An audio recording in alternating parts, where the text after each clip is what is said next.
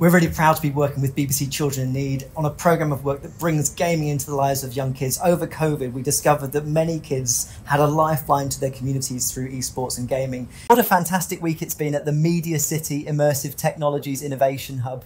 We had new colleagues join us and a gaming conference taking place at Host. This week, I've had teaching sessions with my wildlife students on a wide range of subjects, from climate activism to the use of artificial intelligence in science communication platforms like TikTok. We've really dug into the importance of the scientific method as a guiding principle for accountable, transparent, and rigorous knowledge creation.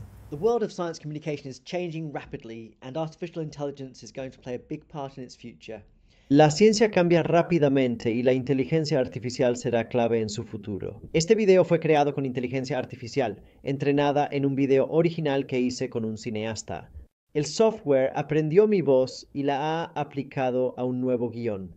No se nota fácilmente que estos videos son generados por IA.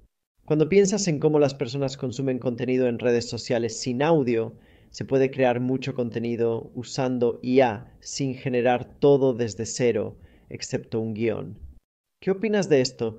¿Importa si lo ven y concluyen que hice un video? ¿Tus pensamientos?